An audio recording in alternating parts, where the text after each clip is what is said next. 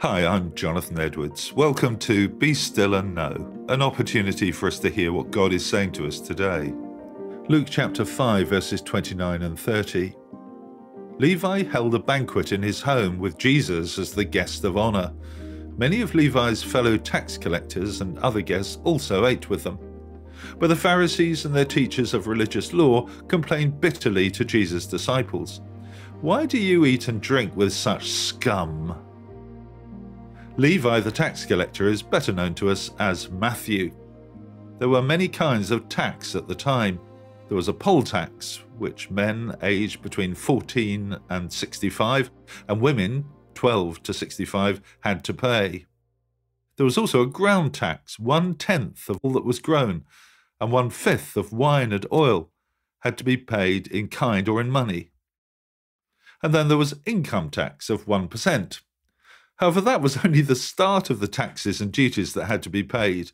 There was a tax payable for the use of roads, harbours and markets, and people using a cart had to pay for each wheel and each animal that pulled it.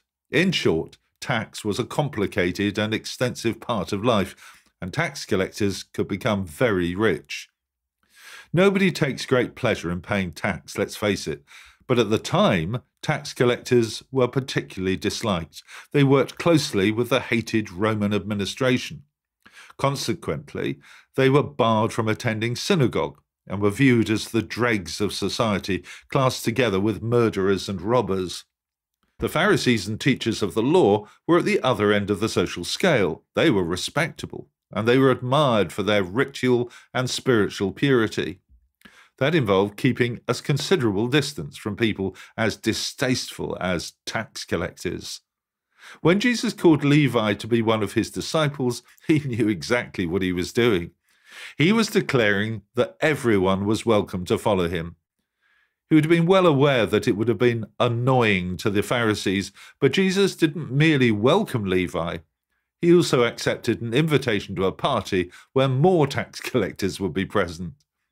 To the shocked Pharisees, Jesus simply pointed out that healthy people didn't need a doctor, only the sick people did. He hadn't come for those who thought that they were spiritually healthy, but for those who knew that they were sinners. I don't know if you've ever been tempted to divide people up between those who are respectable and those who are not, but remember this: the arms of Jesus are wide open to everyone. Let me pray with you. Lord Jesus, thank you that your arms are open wide to every kind of person.